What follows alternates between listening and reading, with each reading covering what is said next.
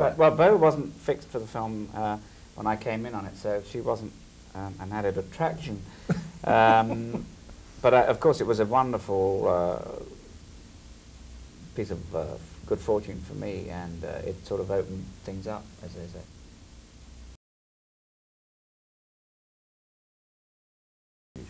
I didn't like the title 10 for a long time, and I remember sort of saying, isn't there something else? I mean, it seems to be a bit too sort of on the nose, but everybody thought it was a good title, and so I was proved wrong, of course.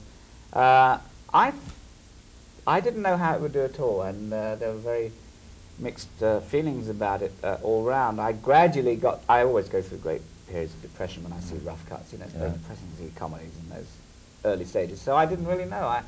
I liked what I was doing in it. You know, I enjoy what I do, luckily. But I just didn't know how it would do commercially.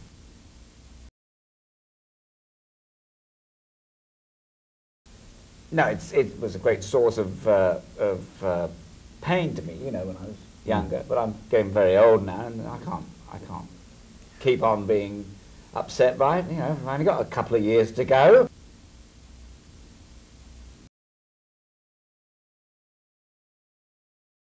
Yeah, well, when you get beaten up, there's only one way to stop them, generally, if you're small, is to make them laugh. Well, I am tall enough for Sophia. She just doesn't know it yet.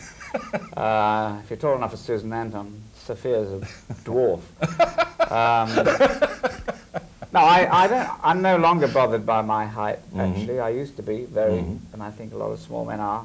I'm very suspicious of small men, because I know what they've been going through, and I don't like it at all.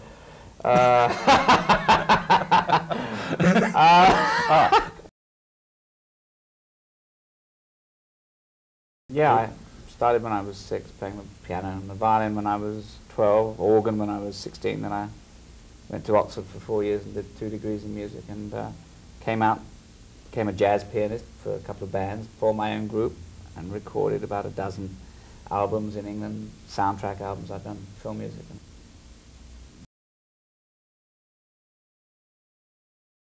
Oh yeah, you ask any jazz musician why he plays jazz, he says, oh, for the women, or girls as they were in those days. It's just a more sort of direct music, it's a more visceral thing, you know. You can flirt with people with jazz.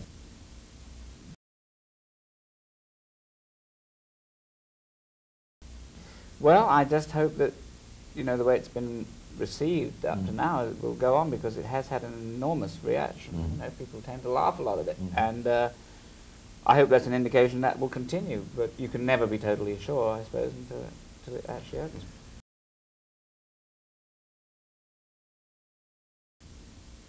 Yeah, in fact, I'm doing a serious film. Well, serious sounds so boring, doesn't it? But I'm doing a film where I don't have to get any laughs for Polygram Pictures, and I'm really looking forward to that. It'll be quite a vacation for me not to even think about getting a laugh. But I hope it'll be a film where I won't suddenly say, well, now I'm not going to be funny, I'll just be serious. I think you know, you can combine comedy with a serious role.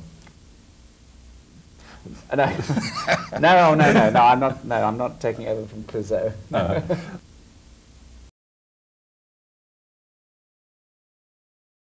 Most things about me are unnatural, I have to preface.